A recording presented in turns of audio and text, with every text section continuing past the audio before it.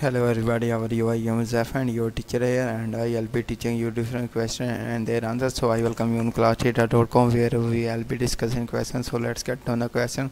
So our today's question is: a locus control is the belief that our outcomes are outside of our control, and locus of control is the belief that we control our own outcomes.